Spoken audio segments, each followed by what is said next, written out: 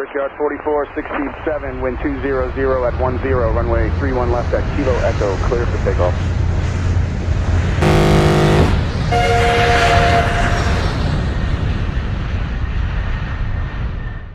Titanic is arguably the most famous ship in history. The events surrounding her sinking make a perfect story, which sometimes seems more like a Shakespearean play than a historical event. With so much attention paid to this story, Titanic herself is often overlooked. She was not an especially remarkable or innovative ship, other than the huge gap in size between her and the next largest class of ships. For this reason, though, looking at Titanic from a technical standpoint provides a good insight into ocean liners of the era. Here are 10 technical Titanic facts. 1.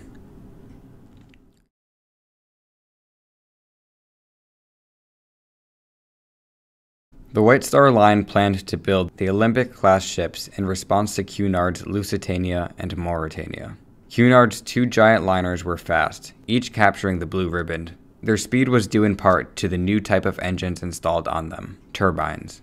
White Star's previous ships had been built with the traditional triple and quadruple expansion engines, which did not produce as much power, but were reliable. White Star had a dilemma. They did not know which propulsion system to install on their new ships, which needed to compete with Cunard and the German liners. Meanwhile, Harland & Wolff was building two identical sister ships for their Dominion line.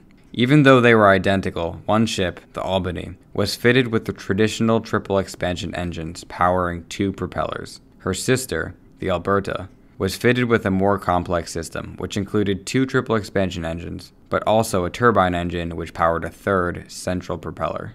Seeing an opportunity to test the two propulsion systems on two otherwise identical ships, White Star bought Albany and Alberta, renamed them Megantic and Laurentic respectively, and placed them on the Liverpool to Canada joint service with the Dominion line. Megantic and Laurentic were put to the test at sea. By June 1909, it was clear that not only could Laurentic achieve higher speeds than her sister, but she could do so more efficiently and at a lower cost. So it was decided. Olympic and Titanic would be triple-screw ships powered by two triple expansion engines and a single turbine engine. 2.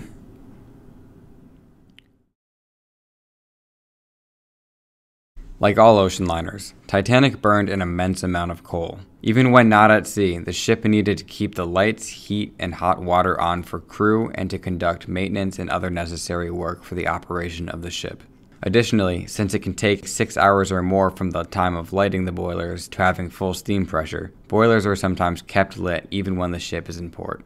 Titanic arrived in Southampton on April 2, 1912. For the next week, while she waited for the start of her maiden voyage, the ship burned 415 tons of coal. 3. As with all iron and steel ships of the time, Titanic was constructed of a rib-like frame. This served as the skeleton of the ship. Metal plates were riveted to the frame, serving as the skin of the ship. For the hull to be watertight, these plates had to overlap, not unlike the shingles on a roof. This overlap inevitably resulted in a hull that was not flush and smooth, but Titanic was built with larger than usual plates to minimize the number of butts and overlaps on the hull. The plates varied in size at different points along the hull, but they were between 30 and 36 feet long and 6 feet wide. Before the plates were riveted to the frame, they were moved into place temporarily, secured with bolts in every second or third rivet hole. 4. In 1911, Olympic became the largest ship in the world. At 45,000 gross registered tons, she exceeded the next largest ship, Mauretania, by nearly 50%. Olympic's time at the top, though, was short because her sister, Titanic, was launched in 1912, and Titanic came in at 46,000 tons. In other words, Titanic was 1,000 tons bigger by the metric of GRT, which is the standard for measuring the size of ships. Titanic's dimensions, though, aren't really any different from those of Olympic. Gross registered tons is a measure of volume, not weight. Specifically, it measures the volume of enclosed spaces aboard a ship. Olympic was designed with two promenade decks, one on A deck and one on B deck. But the White Star Line realized that, for whatever reason, most passengers simply used the A-deck promenade. So the open promenade on B-deck was essentially wasted space. Titanic's design as a result was changed, extending the first-class cabins on B-deck out to the side of the ship, and creating the Café Parisien, which also extended to the outside of the ship. All this newly enclosed space in the design is what made Titanic technically bigger than Olympic. Before we get further into this video, I want to remind you to hit the subscribe button. If you're interested in transportation, history, or both, you'll want to know when a new video is posted. If you have something to say, make sure you leave a comment below. Okay, back to the video. 5. Titanic and Olympic were 882 feet long. At this length, the ship could span multiple high waves simultaneously. This would lead to flexing of the ship's hull and superstructure, called either hogging or sagging, depending on the scenario. Hogging occurs when the ship is sailing over a wave, but the bow, stern, or both are extending beyond the length of the wave and into the trough behind or ahead. At midship, the hull is supported by the wave, but the bow and stern are relatively unsupported, causing hogging. Sagging occurs in the opposite scenario, when the bow and stern are supported by two different waves, leaving the midship unsupported within the trough between the two waves. To reduce the stress on the ship, expansion joints were incorporated into the design of Olympic and Titanic. These expansion joints were essentially splits in the superstructure that allowed the different sections to move slightly independently from each other and reduce the amount of flexing. An intricate system of leather strips between the joints kept the ship relatively watertight, and any water that did work its way in between would be caught in a channel designed for this purpose.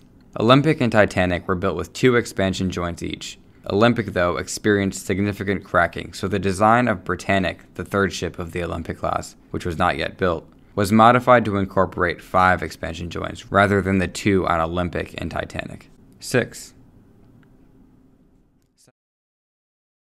In order for the ship to optimize stability and performance while at sea, it needed to have the correct draft. The draft of the ship, of course, could change depending on the weight at any given time. Since the weight was not always the same depending on what the ship was carrying, ballast tanks within the double bottom could be filled with various amounts of seawater to ensure the ship was sitting properly in the water. Weight varies between voyages, but also between different points along the same voyage. As the ship burned coal and its occupants consumed and otherwise used its fresh water stores, the ship would become lighter and rise out of the water. To counter this, more seawater would be pumped into the ballast tanks to ensure stability. It is well known that Titanic's 4th aftermost funnel was a dummy installed mostly for aesthetic purposes. The Olympic-class ships only needed 3 funnels for their boilers, but 4-funneled ships at the time were associated with strength, safety, and style, and so a 4th was installed.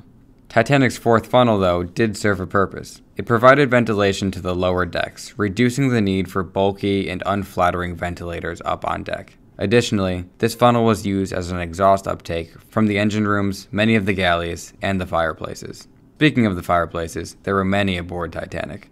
The smoking room, first-class lounge, and the reading room all had fireplaces. Even many of the first-class staterooms had fireplaces. Only one of these fireplaces, though, was functional. The fireplace in the smoking room burned real coal to create a real fire. The 2 in the lounge and the reading room, though, were entirely aesthetic, and were installed because the architecture of those rooms called for a fireplace as the centerpiece. The many fireplaces in the staterooms, though, did produce heat, but it was electric heat, just like the heat supplied to the rest of the ship. 9.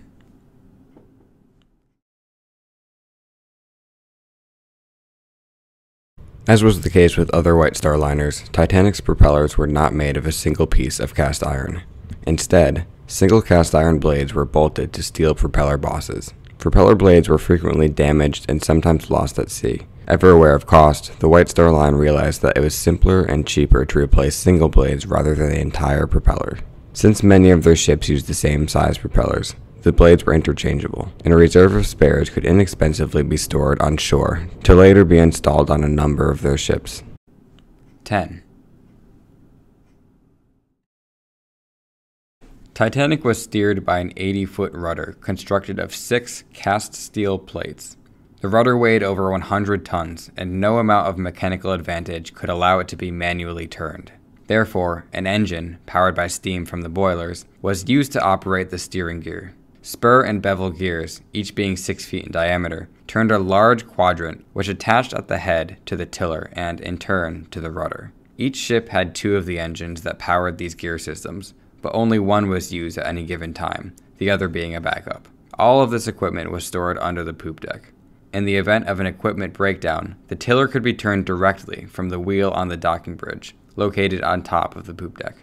There are many fascinating items I could discuss in this video, including many that I'm not aware of.